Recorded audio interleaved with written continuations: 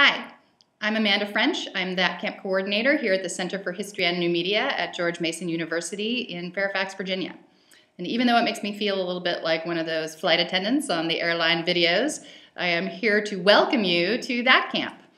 THATCamp is the Humanities and Technology Camp, and it is an unconference. An unconference is to a conference what a seminar is to a lecture. So we academics should really, I think, understand that distinction pretty well. THATCamp was begun in 2008 by a couple of graduate students here at the center, Dave Lester and Jeremy Boggs. They were supported in this endeavor by the director of the center, Dan Cohen, and the managing director, Tom Scheinfeld. Tom Scheinfeld wrote a great blog post outlining the ground rules of THATCamp, which are as follows. Have fun, be productive, and stay collegial.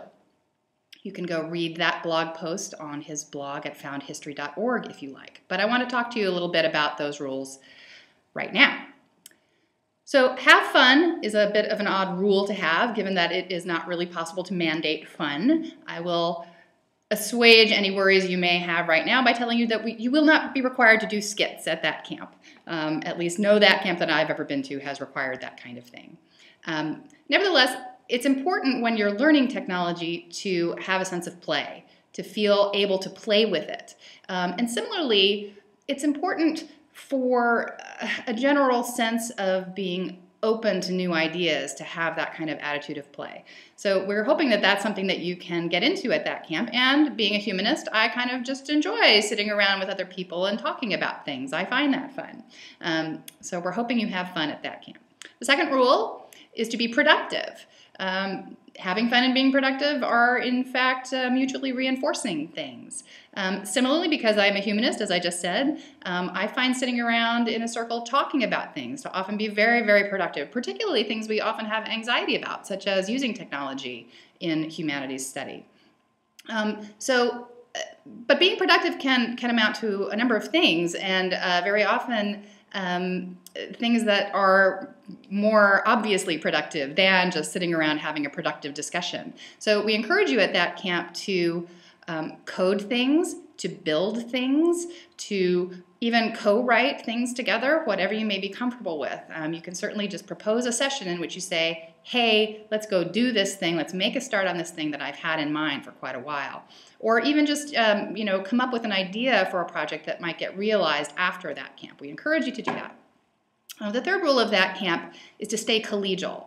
And this is not a rule that has really had to be enforced much, because I think the very format of an unconference tends to encourage people to be collegial. But then, nevertheless, we encourage people at THATCamp to make no distinctions about rank or even technology skill level or profession. At THATCamp, we get people from all disciplines, mostly humanities disciplines, but many other disciplines, including computer science, social sciences.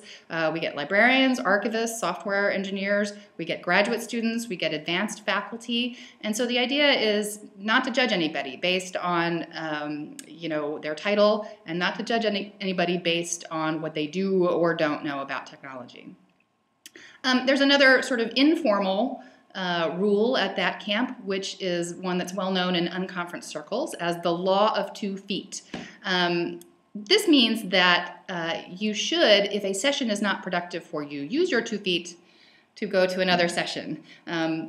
It can be difficult because we are all acculturated to be polite and to sit through even the most dull of sessions. But nevertheless, at THATCamp, we encourage you, just if a session is not working, even if you've proposed it and are running it, we encourage you to leave that session if it's just not working out. The beauty of an unconference is that a schedule that's made at the last minute on the first day feels less carved in stone than something set by a program committee many months ago. So you can add new sessions at the last minute, or you can just ditch sessions that aren't working. So it's a kind of a corollary to the be productive rule, is that you should use your 2 feet to go to other sessions if one is not working for you.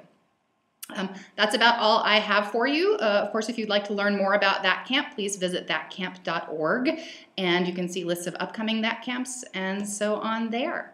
Enjoy yourself at THATCamp.